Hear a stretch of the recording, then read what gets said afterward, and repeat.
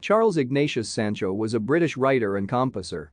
He is the first known Briton of African heritage to have voted in an 18th-century general election. As an independent male property owner, with a house and grocery shop in London, he had the right to cast his vote for the members of parliament in the 1774 and 1780 elections. He gained fame in his time as the extraordinary Negro, and to 18th-century British abolitionists he became a symbol of the humanity of Africans and immorality of the slave trade. The letters of the late Ignatius Sancho, an African, edited and published 2 years after his death, is one of the earliest accounts of African slavery written in English by a former enslaved person.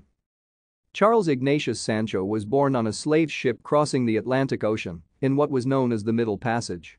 His mother died not long after in the Spanish colony of New Granada, corresponding to modern Colombia, Ecuador, Panama, and Venezuela. His father reportedly took his own life rather than live as a slave. Thank you for watching. Like and subscribe if you would like to view more of our videos. Have a nice day.